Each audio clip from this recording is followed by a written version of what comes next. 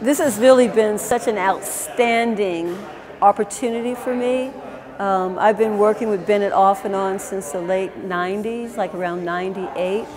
But when I spoke to the president, our new president, Dr. Fuse Hall, and they mentioned including a commission painting celebrating her inauguration in Bennett, I was astonished and overwhelmed and honored.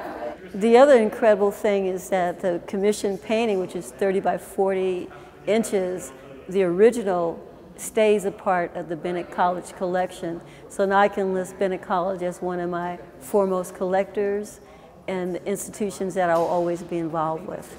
This is my artist brother,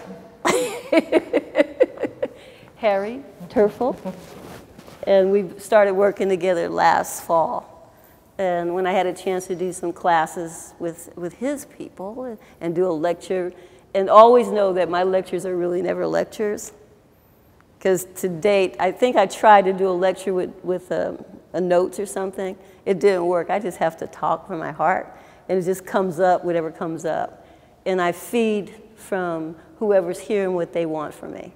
Just like I had pleasure at Bessemer. Yes, yes. With the children there today.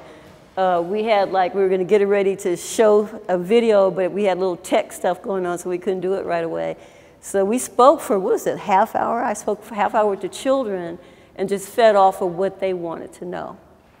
And that's how I like to work. So I'm just saying to you, welcome, and I can tell you just a little bit about myself and why this year is so important to me. It's my 45th anniversary as a professional artist. And to me, it's unbelievable. But I actually sold my first painting when I was 20 in New York when I was an accountant for a mortgage insurance company. I was an accounts receivable clerk.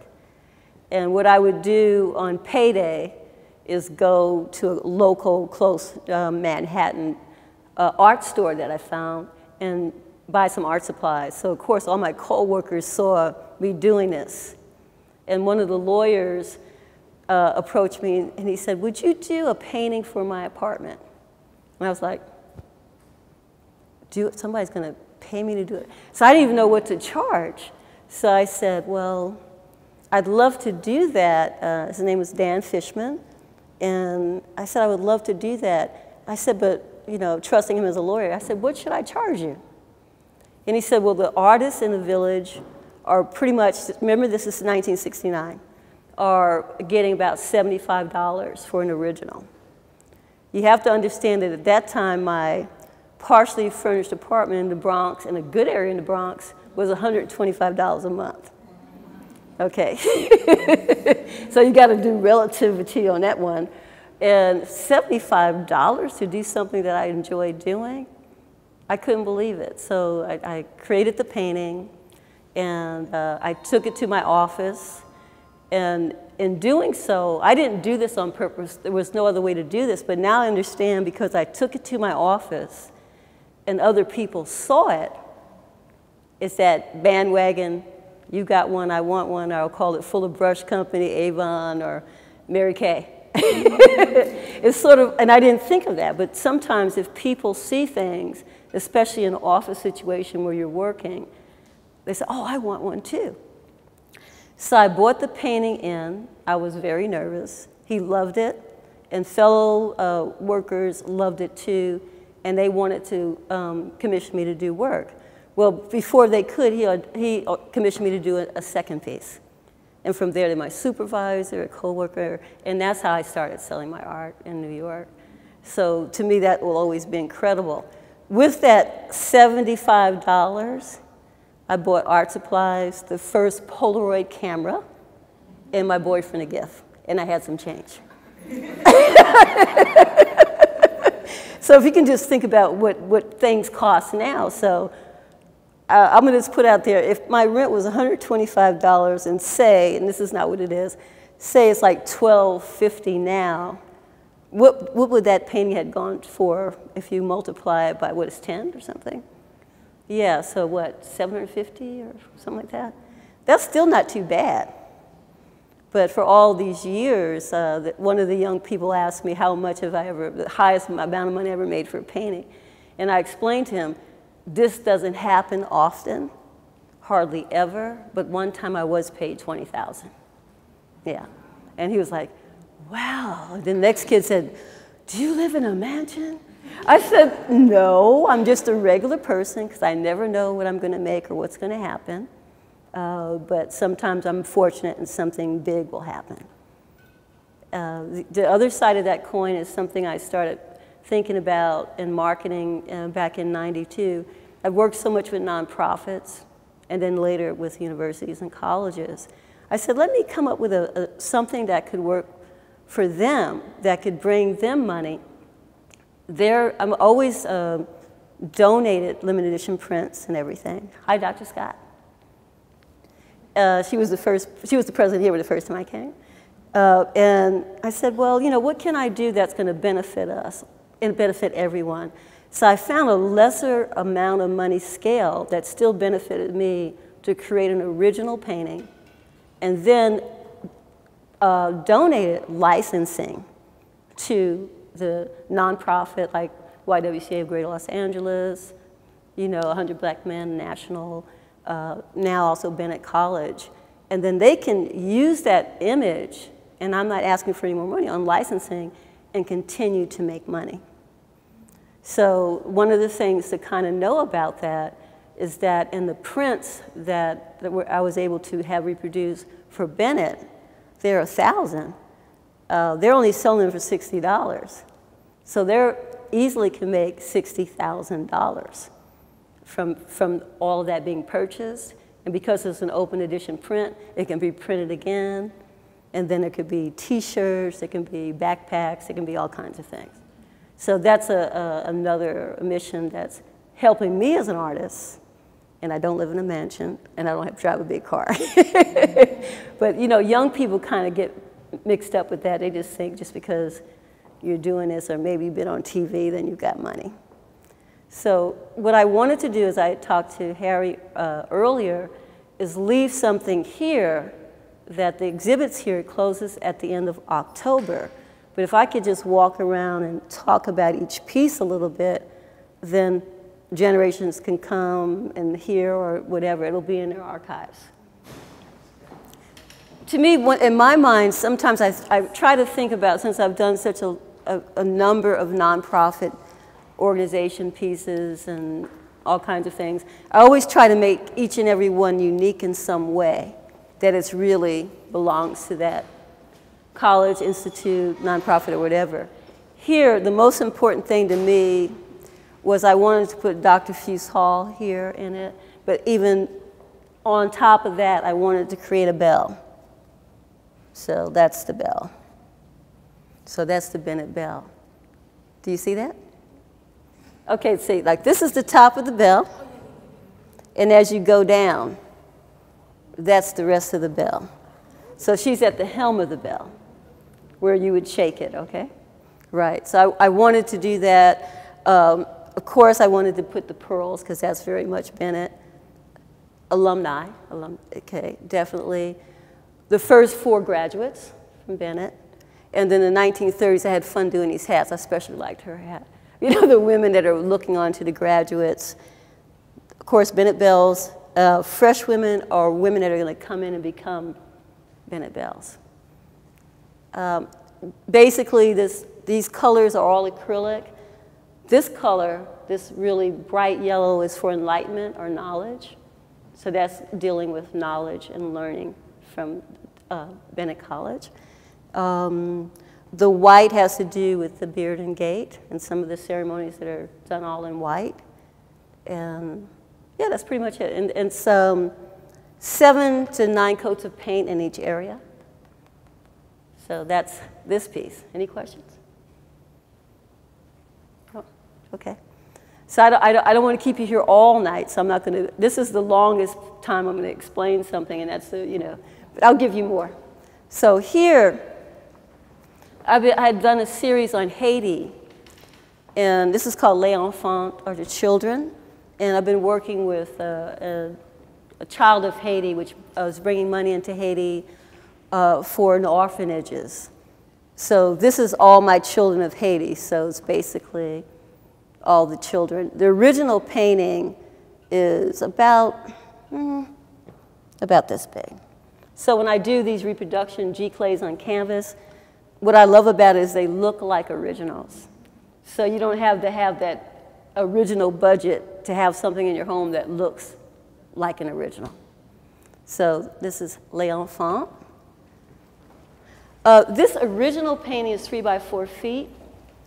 I was commissioned by Sisters of Providence, which is missionaries that began in the 1860s out of Canada, and they ended up all over the world with missions, including like Chile, the Cameroons, El Salvador, the Philippines, Alaska. They went first to Seattle, and they were in Canada, and Haiti, and they also in Africa, other areas in Africa. So all of these years, if you're like in the Los Angeles area or Canada or whatever, we have a lot of hospitals or Providence hospitals. So they're responsible for that. And they were rugged women that actually built the cabins and took care of people on their own. That's why I made them a rugged kind of color, a little peach color, because they were in the sun building cabins and things and taking care of people. And after a while, they stopped wearing habits and they started using the pin. It's the P with the cross for Sisters of Providence. You see this here? So she's actually a nun, but she's just wearing a pin. The most incredible thing that's ever happened to me as far as an auction goes, a piece this size, not even a G-clay on canvas, but it was a print that I had drawn a little bit on the side, and I did 10 of those for them. We were raising money for Chile, and we were in Seattle. And Chile, there had been an earthquake, there had been a fire, and they had to rebuild a lot. So that one print that would have sold for at the most $1,200, guess how much it went for in auction? Anybody? How much? Oh, you're good. No, it's $50,000. That was good. I wish it. But what they did is they sold the other 9. So the total was $272,000 that went to Chile. Right. And that, I was just sitting on the stage, and I know my mouth was like, and I wasn't getting any money from it. That wasn't the point. It was sort of like, wow, something I created could actually generate that much money to aid a mission and people in a country. What year was that? That was about 4 or 5 years ago. And I was just amazed. You know, I'm looking for that to happen for someplace else I did something for. But in reality, I just went like, wow. Even if it was the original painting to sell for $50,000, but this was a piece on paper. It wasn't even on canvas. So, okay, so Sisters of Providence. I have a friend that, who is he? He's one of those guys that belong to what fraternity? So what I did, I've known him since junior high school. And he decided after all these years he was going to write a book about the brothers and what they did and the money that they wanted to do. But it was fiction. But it's an incredible book about what could happen if everybody got together and really wanted to give. So I created this piece. And this is one of the wives. So this son, father, grandfather, wife. And, you know, the women are called the silhouettes. So the kappas. Right. I did something for National Education Association, okay, out of DC for one of their conferences. And they wanted me to just show multicultural, everybody's involved, in a simplistic way that I did the fact that this teacher is disabled, that you can slightly see a chair that she's sitting in, and the children are surrounding her. So it's just all kinds of people, all walks of life. And of course, this painting is a bit bigger too. But the poster that they gave out at that national conference was about this size on paper, generating that for the educators. This is part 1. On the other side, you'll see the other side of the diptych. This was the first painting I started on the Haiti series. And so I found the piece on the market. So this is one of the tap-taps. And this says the pearl. And then it's of the Antilles. So when you see the both together, you'd see the other side and the kids. But I fell in love with these big hats. And that intrigued me. And I said, oh, I think I want to do that. And then since this one, I did 15 paintings on Haiti. Mardi Gras. Okay, the original is 3 by 4 feet. It was commissioned by a friend of mine, Mary Bond Davis, who's really been a Broadway singer, actor, and things like Jelly's Last Jam and Hairspray she starred in and things like that all her life. And she moved back to California to care for her mother out of New York and opened a clinic to do something. And she asked me to do a piece for her. So what I loved about it is that she said, do whatever you want to do, Synthia. So I talked to one of our mutual friends, best friends for both of us, and he told me she fell in love with New Orleans. So I painted her front line doing the Mardi Gras. So she's leading the parade. So this is Mary Bond Davis. And these feathers, that's all was done in oil. That's why you see the texture. The rest, again, these are 7 to 9. For instance, this color is about 9 or 10 coats of this color. Depends on the color. Can you talk about how you choose color? I think that's such a striking painting because you have this big field of orange. Well, you know what? It's like this. I love color. So I never plan it. What I do is I take a non-photo blue pencil and like I started with her, looked at a bunch of photographs and stuff, kind of did an outline of how I wanted her to feel. I knew she was moving and dancing and filled in the face and not this but knew this. That's where feathers are going to go. And then I just do the first coats of paint on this. And then I start going like, oh, who should I add? Then I start adding this person. I may have not started there. I may have started with him. I may have gone here. I don't remember exactly how I did it. These are the Black Indians of New Orleans, so he has that whole nother design happening. And then once I get the coat, because I have like, usually most of these paintings have about 25 different colors in it. And they're straight out of an acrylic Liquitex little bottle. It's not a tube, it's a little bottle. I stick the brush straight in there. And I just go, and then when I finally get to the point where there's the first coat of paint down, it's really pretty much done except for the repetition. So sometimes I take the bottles and they're over here, and I might put them over here as I finish. Like, I did that one, I did that one, I did that one. Then I go, okay, let me do that one, let me do, you know. But when it came to the oil, that would have happened towards the end because that would have really messed with and mingled into things because this is a whole nother process. And it's real wet and it takes much longer to dry. So, yeah. So I don't even know. I know what my favorite colors are, and I know what hits me. Okay, this one, that one, let me see, this one, that one. No, it goes on and on. So but they're always bright. They're the bright colors. You know, and that I said that's why I said in one interview, I'm like a kid in a candy store. And the one time I had to paint something and it wasn't bright is because I did something for the play Miss Evers' Boys. So that was really sad, and so the body posture, everything was like this. There was a little bit of color, but it's a sad story, that the whole truth about all that. So that's one time I had to not be bright and it wasn't uplifted. But other than that, it's always going to be bright. Sometimes I just put on music so I can just feel this little thing. Like when I did a Zydeco, I played a lot of Zydeco music while I was painting that. And looked at Zydeco videos to see the people dancing. Yeah, but I like happy stuff, but I do have to do other stuff at times. Yeah. Then maybe we should form a second line and we get ready to go out. Right, do that. I would love that. I would love that. That would work. That would work. Because I still think I have something else to do with that, you know, because Zydeco is the second one.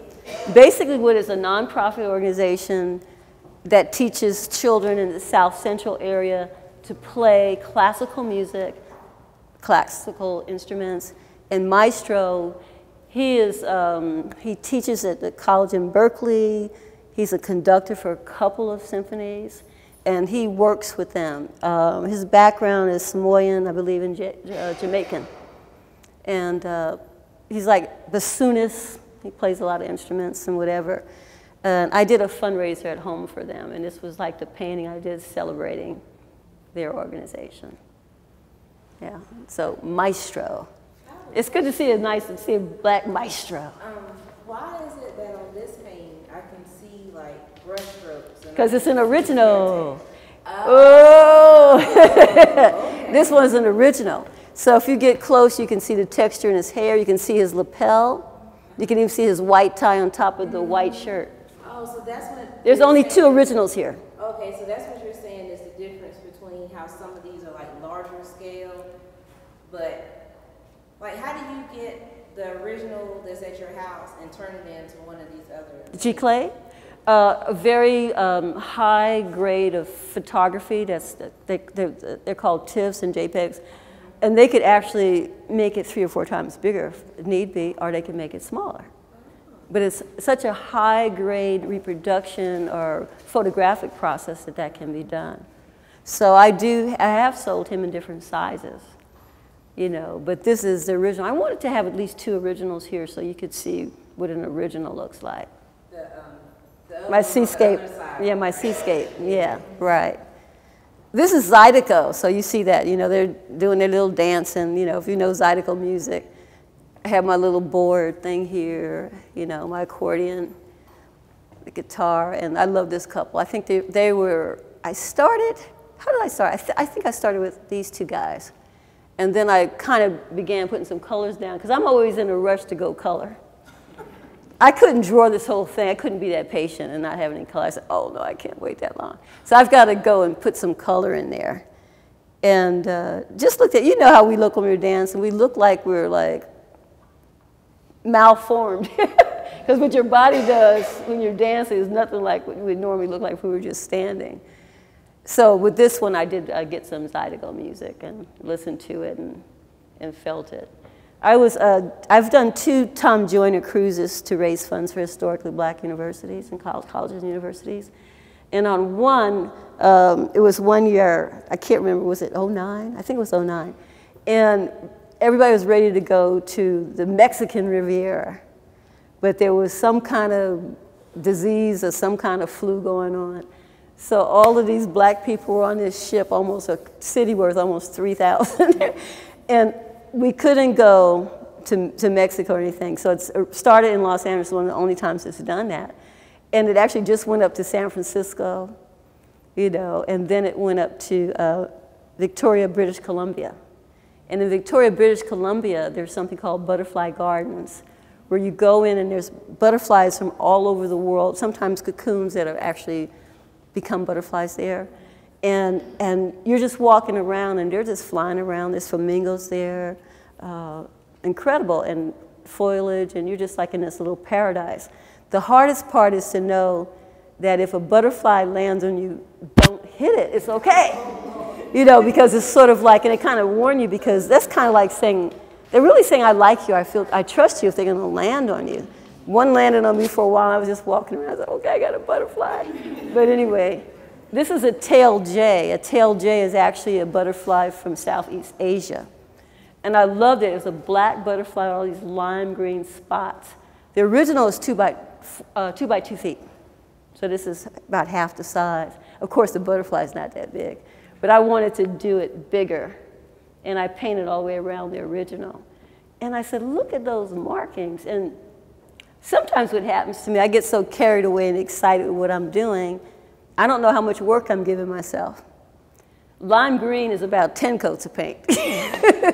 But just thinking about doing a black and trying to make it as much as to look like that butterfly, I did a few, and when I was there, I took photographs of the butterflies, and I went home and researched them, but I based a lot on my photographs.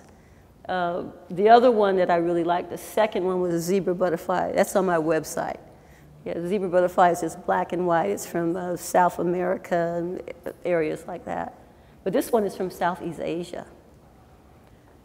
This is another Haitian piece called Le Carnaval.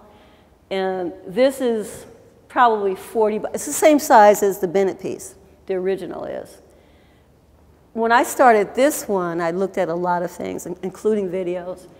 And I said, I think I better start with the stilt dancer, because that would give me the idea of how to gauge other people's heights and how the people way back here coming towards us, how they would look and how the onlookers would look.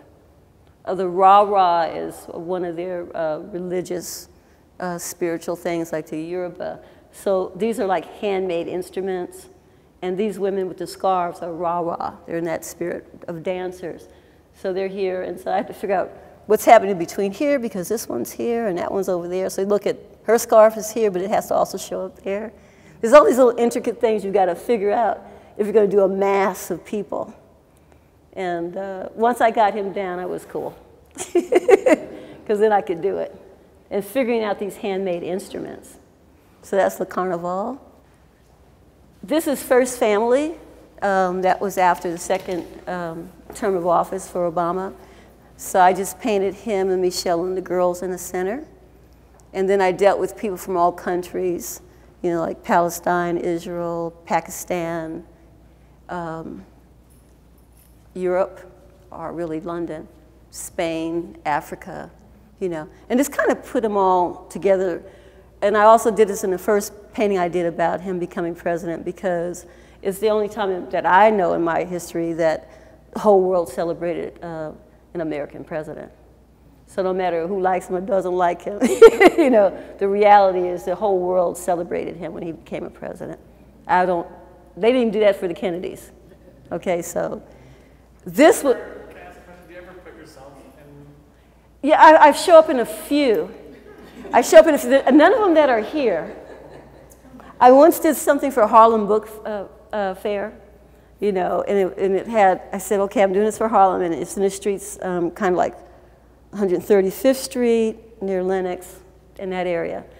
So what I did is I painted all these people coming to the book fair, and then I had on this side and that side, I had, you know, authors signing their books. And then the last author on this side was me. It's called Uptown. And the last author in the book, was me here, and I gave myself a line of people waiting for me to sign their books to infinity. But unless I told you it was me, you wouldn't really know. Right. And I had all people, all my books, they were just, you know, so I had fun doing that. Was painting a painting for Nelson Mandela's Lifetime Achievement Award from Africare. And he actually, I still own the original, so he didn't receive the original, but he received a G clay on canvas this size, but ornately framed, and Lifetime Achievement Award and all that stuff there. And his daughter and grandson received it in DC at a wonderful event for Africare. So it was his Lifetime Achievement Award. So this award is, of course, in South Africa, because he has a gallery of all the things that has come to him over the years there. For So, the piece that you did for Mandela, would you have signed that differently from your originals, or would there have been anything, well, particular marking which would distinguish it from other? No, they're just still the number, but the thing was that the way that they signed it, how it was presented to him, was that it was framed, you know, and it had a plaque and everything saying Lifetime, Nelson Mandela or whatever, Lifetime Achievement Award from Africare.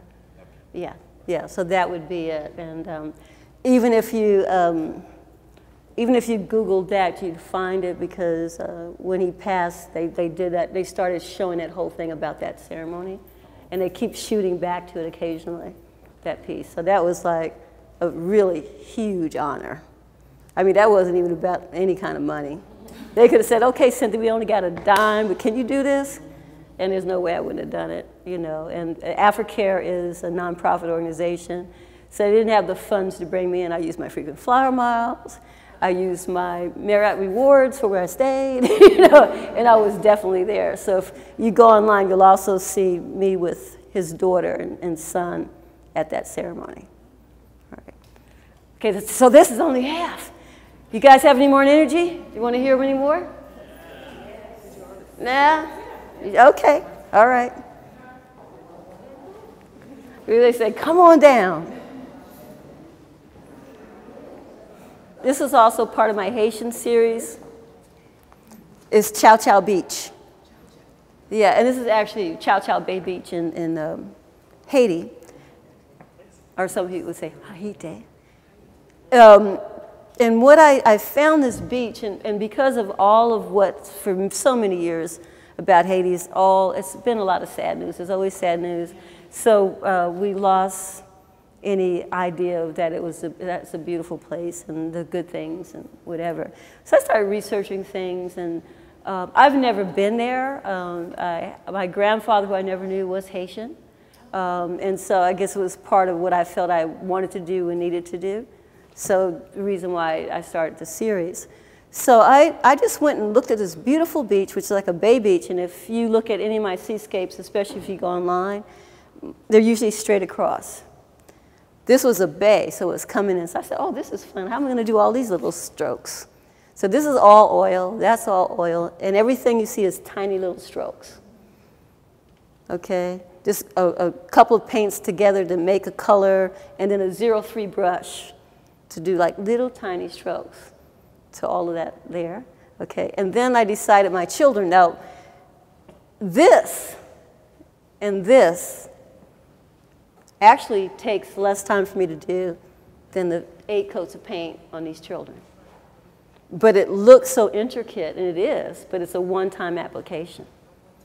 Yeah, because you're blending and you're creating stuff using paints that are wet. So Chow Chow Beach, and that's about twice as big. This was 3 by 4 feet. I thought it was important to have here because this is the painting that changed my style when I started creating people featureless. Now, you hardly see any of them from the front. This is in Martinique. Bellefontaine is a fisherman's village in Martinique, and I was there in 84, 85. So if you look real close, you'll see little kids peeking out because their fathers coming home from fishing the day in the boats. You'll see like little tiny bit, but this was really like the beginning of me creating people and painting them featureless. Because I used to do paintings of people and children and wild and domestic animals realistically, were that if you looked at the painting and you were in that room, wherever you were, you look at that painting and that monkey or lion or tiger, whatever, would look right back at you. Or if it was a person, they would look at you. And I'd have to say that the funniest thing to think about that is that many years ago in the early 70s or something, or mid 70s, I gave my mother my only ever oil self-portrait. And in the portrait, I'm not smiling. But everywhere she went, you know, she could look at me. So she finally called me up and she said, Cynthia, are you mad with me? Everywhere I go, you're looking at me and you're not smiling. So I suggested she give it to one of my brothers. I don't know, this was so many years ago. But that was the effect so I would always say in my little one-bed apartment, if anybody broke in to try to steal something, they would leave. Monkeys and tigers and bears are looking at you and looking at you. So I learned to do it. So it's not that I don't know how to do it. It's, but this is how my style developed. What year was that? This is 85. Yeah. And it's 3 by 4. So that's how most of my seascapes look. It's the same technique of all those little tiny strokes. But I just love doing something different with that bay, like it's like being circular coming in. So this is from a trip that I took to Aruba and came back and wanted to do something. I've done a few things on Aruba, but this is one of the ones that stands out for me. Colorful buildings and all that. Oh, and then I drove myself crazy. I had to keep doing these little, because doesn't that look like somebody cut out little white strips or something? No, that's about 6 coats of paint. I'm going like, oh, I'm so glad I don't drink coffee anymore. This one is bigger also. It's 24 by 24. But I wanted to do something celebrating Juneteenth. Right? So I got my banjo man right there. I've got, if you look at it closely, you see like just colors here, and that color and that color. Those are umbrellas. So these are vendors to either side. So you see the people looking from side to side or coming this way or going this way. And these are all the children dancing to the banjo man. You see the Texas flag? Yes, yes, see? Even in her earring. Yeah. By the way, Dr. Scott is from Corpus Christi, Texas. So I'm going to do something with her for her Juneteenth celebration. She's going to use this for something coming up. We celebrate 10 days of Juneteenth every year. Yeah. From the 9th to the 19th. Yeah, right. Yeah. Yeah. And here's another Haitian. It's a more of a cleansing ceremony. It's called Healing Waters Haiti. So the women are all dressed in white, and they go into the water for sort of similar to a baptismal, but it's more of a cleansing. There's no one there to baptize them. It's their own ritual. And a lot of this is based on the Yoruba religion, of course, so it's the African religion. So healing waters in Haiti. Yeah. This one hangs behind, over my head when I'm sleeping. So kind of like it's healing me whenever I go to sleep when I'm home. So, okay, heal me, heal me. So I can get up and work again, okay, heal me. And we got just a little bit more. This is the piece I did when, how you doing? When Obama first became president. And I'm adopted into so many families, so I have also have a Chinese mother. And she sent me this fire rainbow, because these kind of things do happen, and I think it's the Midwest. I can't remember what states. I have to go back and look. These things actually happen. Most of them are more like spitfires. We have our kind of rainbows, and there's certain states that have a whole nother kind of rainbows. And she found this rainbow, because this is based on a real rainbow. And she emailed it to me, and I kept it for future whenever I would use it. And when Obama became president, I said, oh, I'm going to use that. That's going to be the symbol of the hope of the future and things that can happen. This over the rainbow, you know, everything from religious to leprechauns to gold or whatever.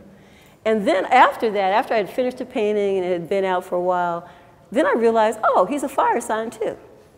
So then, you know, so even that made sense. This is the water symbolizing actually the whole world, our whole world. So these are people from all over the world. We start with his father and mother.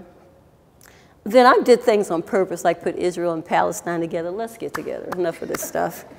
You know, and then my intention, oh, this is his grandmother. My intention was absolutely for him not to be in it at all, because I just like to do things differently. I don't ever capitalize on what's going on. And I'm not putting down any artist for doing it. It's just not, I don't like to do what everybody's doing. And sure enough, he showed up here with her, and I didn't even intend it. So he just moved himself all up in there.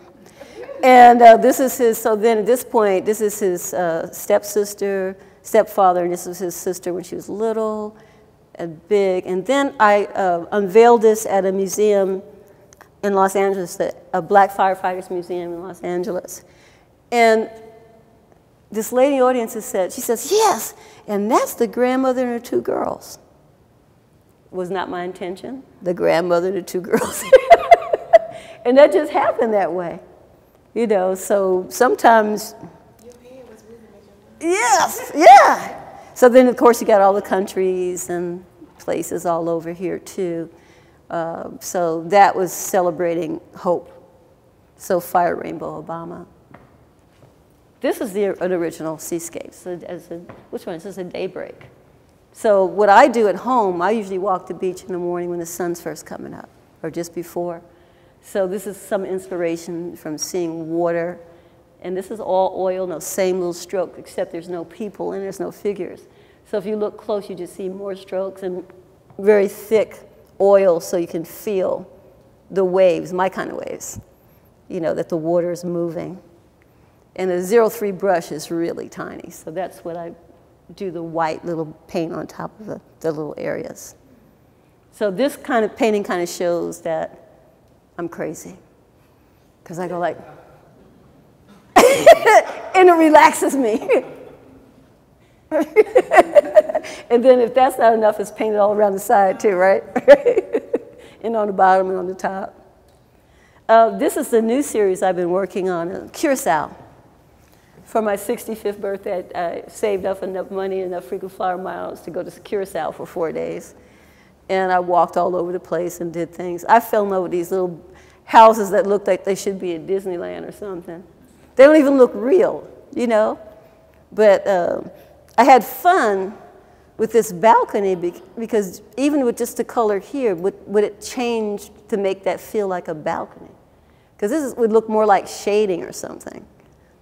But it was just really intriguing to me, and like some of the window designs, and then I added my people. And in this area of Curacao, is across a bridge. On this side of the bridge is where there's things like I've done the floating market, and I've also done other areas in that area that's on this side. And on the other side of the bridge is other things happen there. On this side of the bridge, is actually between that, the big cruise ships come in between, and they have that thing where that bridge actually goes up and over for this yacht or whatever to come through. And it comes back down for people to cross. It's amazing to me. One person told me, a friend of mine said, I wouldn't walk across that bridge, because you know it moves. Right. Yeah. Well, it gets down, it's okay. Yeah, so that's one of my favorites with the people. And these are like shoppers from the floating market. And on the other side is more the produce. There's different areas. Some of these are workers, some people are going to school with their grandmother or parent, and tourists, one of the women on the island. You know, I just make up people in my mind from the people I've seen there. And so that's the second piece, I believe, I did on Curacao. And that's on my little card, right? My little business card, yeah, that I gave you? Yeah. So on this side, you can see the other side of the tap. It says the Antilles. So the other one is the Pearl of the Antilles, was what the island was called. And I had a little girl on this side, and these women communicating with these women on this side. This old saying, there's a wonderful writer that I love, and Lisa C. is her name. She's done so many books on China and some of her heritage, and including the Chinese in California and how her family migrated to California and made money and did what they did. But she really delved into this thing that I loved about two little young girls in China in different villages that became like, the best old saying was similar to God sisters or something. So two different families, but the difference is they had to have so many things similar because there was a matchmaker. So they had to have the same amount of brothers, the same amount of this. It was like really technical, the same age. And they only see each other maybe once or twice a year. So it's called Something in the Secret Fan, Snowflower in the Secret Fan. It's also made into a film, so you could find the film. And what it's about is about what they went through as children, having to not be in the sun, to stay as pale as possible, and all that foot binding, to have the small, small feet and whatever. So one of the things that really hit me in this, because they're teenagers at this point, is that they would look out the window and one of the young girls would be so intrigued by a butterfly because the butterfly had freedom to fly and do whatever. So I decided to connect them with this butterfly. And then in each of their little umbrellas, they have a little butterfly because that's what they'd rather have been doing. But what the book does, it chronicles their lives from like little babies, little 3 years old, up until in their 50s or 60s. It's an incredible film too. But yeah, she's done about 5 incredible books. So Lisa C. is one of my authors. So this is like when I was telling some of the students, sometimes it comes from a book I read. So this is what this one comes from. And do we have one more, I think? One more. What I do is I try to, at least every 5 years or so, give myself a birthday gift, a big one.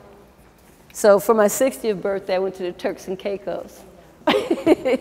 Same thing, frequent flyer miles, and I decided a Turks and Caicos sunset. I made a romantic scene. It's so pretty with the white sand beaches. And this ended up being, when I first came back from the Turks and Caicos, someone actually commissioned me to do a painting for them. I painted this. So it's 24 by 36 is the painting. And then I reproduced it. So I actually got a chance to come back from the Turks and Caicos and get commissioned to do a painting from the Turks and Caicos. That's never happened. And so this is the Turks and Caicos. And so this is would be the oil with the trees, a little bit in the sky, and the sunset. So any questions? No? Okay, doesn't that make a lot of difference to know where all this came from? It makes so much difference to me because when I go back and I think about it, which I never usually get a chance to do, unless I'm explaining it to somebody, it's like, wow, that's where that came from. You know, they didn't just pop up out of nowhere. So they all have very deep meanings for me. That's why they're all my babies. You know, I birthed them all, seriously. And went to bed with the sore arm to prove it. So thank you so very much for coming. Yeah, okay. And this exhibit will be up till the end of October if there's anyone that you'd like to invite to come and see. And always remember that if there's anybody that you know that may be interested in purchasing anything, that 40% goes into a Bennett endowment. Right. This is not all going here. It's going to, a lot of it has to do with Bennett. All right? Okay, thank you. Thank you for coming. Did you like the paintings? Great. Are you an artist? Not really, but sometimes I do. Okay, well then, if you do it sometimes, as far as I'm concerned, you're an artist. Okay, I'm so glad you came. I thought it would be just a wonderful idea for this would be in the Bennett College archive to have over 22 pieces of my work here and for me to actually take them on tour so that in the future anyone will be able to share the experience. I thought that would be monumental, and I'm so happy we did that today. Well, one of the other wonderful things that happened is I received the Bell Ringer Award, which I decided means that I'm an honorary Bell. So I will be coming back forever. All they have to do is give me a call, shoot me an email, and I will be here. I've also established a Fine Arts Scholarship Fund that we're going to begin saving and raising money for so we can give scholarship to fine arts students.